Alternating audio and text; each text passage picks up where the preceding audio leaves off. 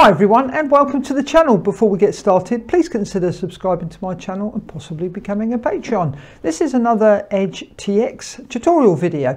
Now here we're going to discuss assigning sounds to switches and also setting up sound volume so that you can turn the volume down, because when I'm working on the bench a lot with my radios, obviously I don't want the sound up high, but you may want it up higher when you're out at the field and there's other aeroplanes flying around. So let's switch over to my RadioMaster TX16S and we'll have a look at these settings.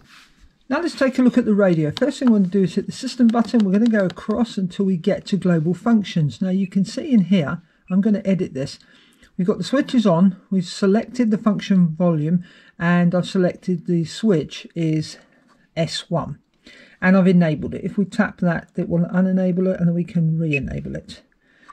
So if we come back out of here, now if I hit the arm switch, nothing's happening because the volume is down. If I put the volume up, and then if we put it up full, it might distort a bit, but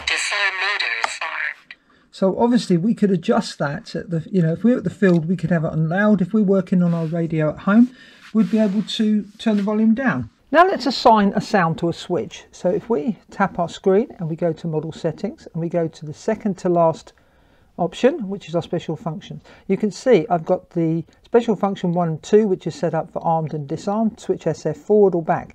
Now if we tap the special function 3 and we tap here to the switch, and now we move our switch into the position we want and then tap.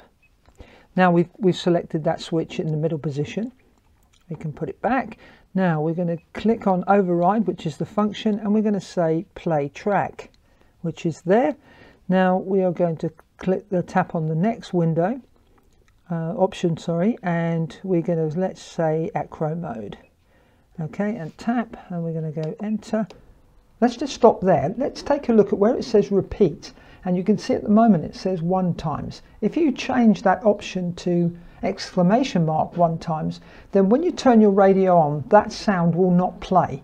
So if you've got a lot of different modes on your radio, they wouldn't all go off when you turn the radio on, only when you operate the radio once it's booted up. And we should have now set that up. So when we pull this switch SB foot into the middle, there we go, and back again. So it's as simple as that to be able to set up and assign sounds to your switches. You can also obviously assign, you could use, instead of using a physical switch, it could be a logical switch that sets the special function operating. So you could have a sound on a special function. Well, I do hope you found that video useful, and if you did, give it a thumbs up, and if you didn't, give it a thumbs down. If you have any comments or questions, please leave them in the comment section below, because I'd love to hear from you. Thanks for watching. Happy flying. Bye for now.